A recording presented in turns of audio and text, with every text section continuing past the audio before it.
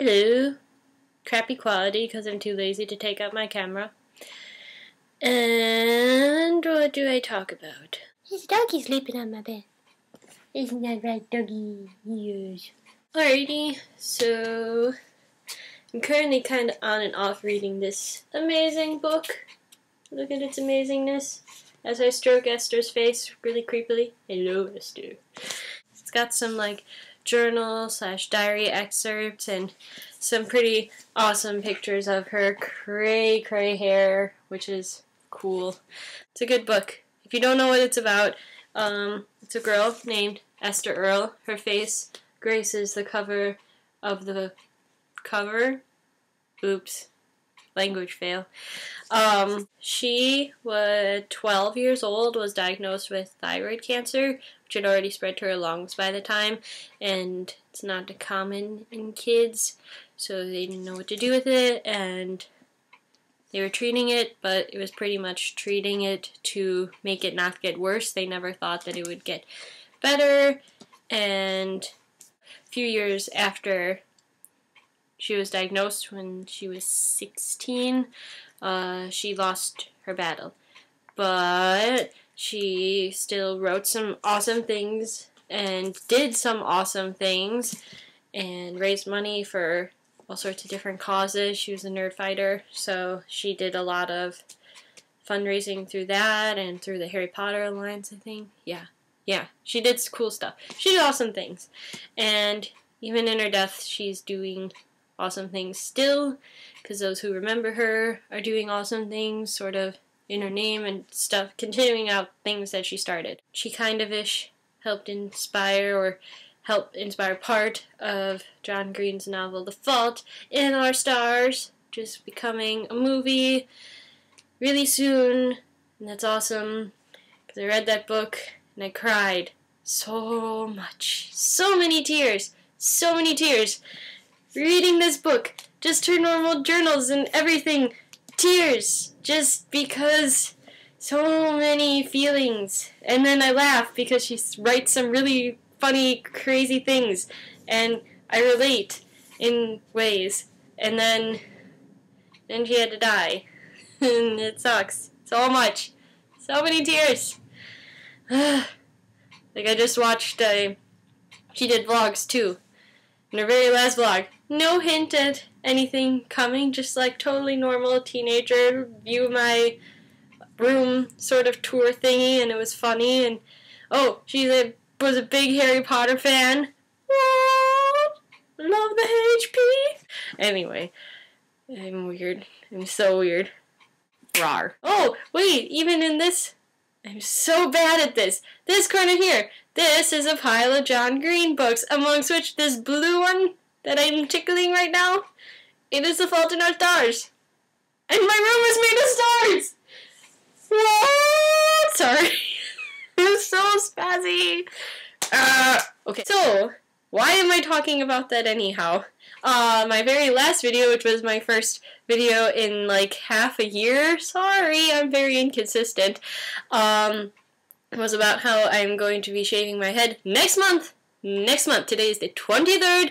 I'm shaving my head on the 27th next month. I am almost at my goal, but I don't know, I've had some people call me crazy for doing this or say I could never do this sort of stuff, and I get that, and I've said things like that before, but at the same time, the 4 years that I was going to my school, which is where I will be going to shave my head, I had wanted to do it, and I thought about it, but then at the last second I'd chicken out, or I'd be like, no, I want to, let my hair grow longer, that way I can donate a fair amount, and then I would get frustrated with having long hair and cut it off, and then I'd say the same thing over again, and I would just have a big cycle, until finally I said, you know what, now that I graduated and I live far away from the school, how about let's go back and shave my head this year? Yeah! I'm so good at timing and things. Again, how does this relate to this? Well, Hazel suffering from cancer, and Esther unfortunately losing her battle with cancer, and crap like that needs to not happen as often as it does. So I'm not saying that St. Baldrick's will try and is going, like the research through the money that St. Baldrick's raises, that any of that is going to necessarily find a cure, but they can sure as hell do a better job with the actual treatments, like improve on the stuff that we have and find new and better treatments that are less harsh on the body. The treatments are almost more harsh than the cancer, and then they start feeling absolutely horrible, and it's like the treatments are killing them. And in some cases, they really do, because maybe they'll go into remission afterwards, and then years later the cancer might come back, or some other sort of disease takes over. There are certain treatments that cause heart problems, and like brain development delays in children, because they're being treated at such a young age with these harsh chemicals and radiation. It's causing more problems. So if we could find treatments that cause fewer problems in and of themselves and focus rather on treating the main problem, cancer, that is what I hope for. I hope for treatments that are more effective, that don't cause as many long-term effects, and cause less pain for those going through it right now.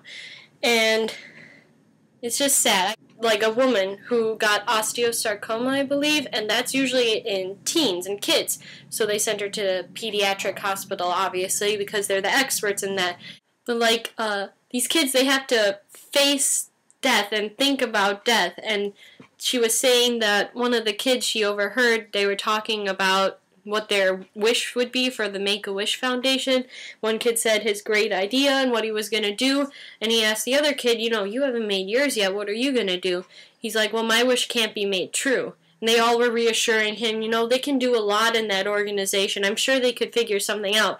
But what he said was that he just wanted to be normal. He wanted to be able to run around and play with the other kids, go to school, play sports, and do all these things, but he would just never be able to do that.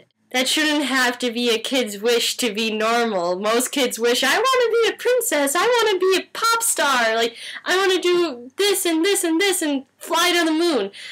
For a kid to say his biggest wish is just to be normal, that, like, ooh, that hurts. Why should that have to be, why should kids have to wish and think about that stuff? They shouldn't. They should be able to be happy.